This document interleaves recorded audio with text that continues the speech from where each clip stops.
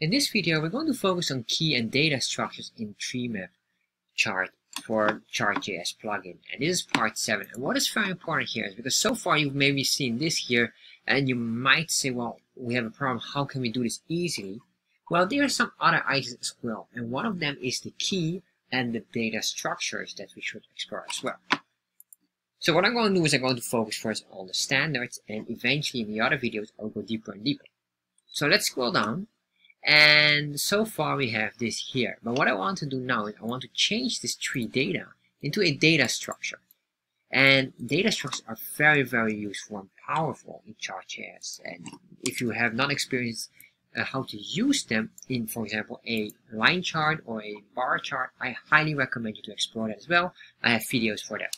Anyway, what I'm going to do now is I'm going to put in here something else. So let's say we have another item which is called value, or let's say here sales, and this sales will be 12, and put a comma here, and then I have another item which will be cost, and the cost will be 3.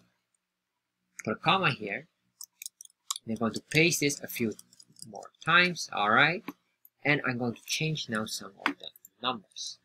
So let's put in here 15, 18, 21, 24, 27, and 30.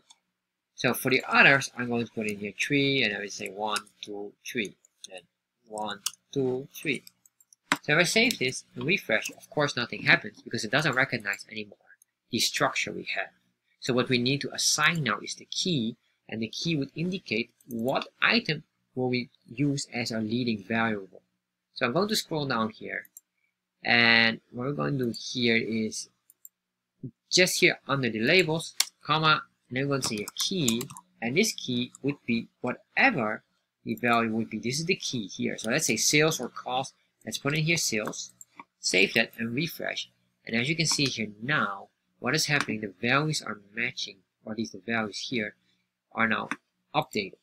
But at the same time, I'm going to copy this and put in this here, cost, save that, refresh. And you can see here now what is happening. It converts it. Of course, here, because of our formula here, probably it becomes too light. We're below 0, and then it's probably transparent. So we're going to scroll that. Maybe we can change here. We can do this. Maybe divide by 2. If I save that, slightly divide by 1. I'm not sure if that will work. Not as well. All right. Anyway, doesn't matter. This we can eventually solve. But let's put in here back. We can do this. Let's do sales again. Save that. Refresh. Now, as you can see here now, it will start to recalculate, put it in here. And of course, not only with numbers, we could also do text, but the text cannot be a key for here, but eventually a value within this item here. But I will show you that in the next video.